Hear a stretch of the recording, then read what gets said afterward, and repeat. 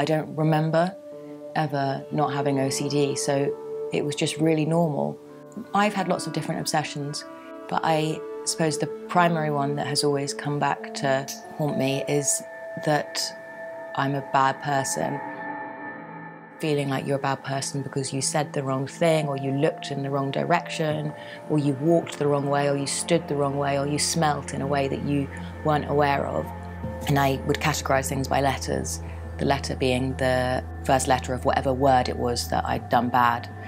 So if my stomach had rumbled, the letter might be S, and I would put that on a big list that could end up with hundreds of letters a day. After a while, I started actually physically writing them down and ended up with sort of volumes and volumes of paper.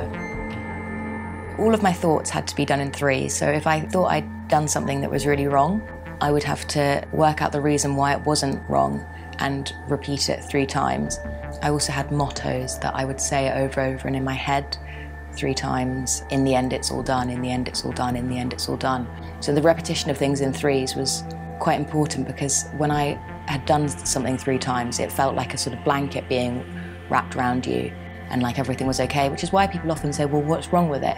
If it makes you feel okay, then what's so bad about it? But the problem is you can't live your life saying over and over again, in the end it's all done, in the end it's all done, in the end it's all done, because you won't get anything else done.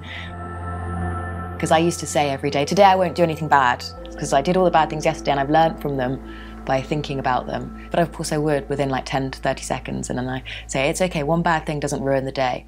And then I'd say, actually it does, and just give up. It was a constant conversation. It was never quiet. I guess you could say it was like listening to 3 different radio stations at once. I thought everyone did this stuff. I thought that was how the human brain worked. When I sort of became 14, 15, I realised that everyone can't be thinking like this, because they wouldn't be able to function properly. And at that point, I did feel completely alone and like I'd been given a broken brain. I used to think of myself like a sort of iPhone that had been set with the wrong settings. It was the ultimate loneliness. It was like being a different species to everyone else. If you were to line up stuff just because you liked having a tidy office, no, that's definitely not OCD. The key thing is, does it cause you massive distress? And if you don't do it, will something really awful happen? That's what makes it OCD.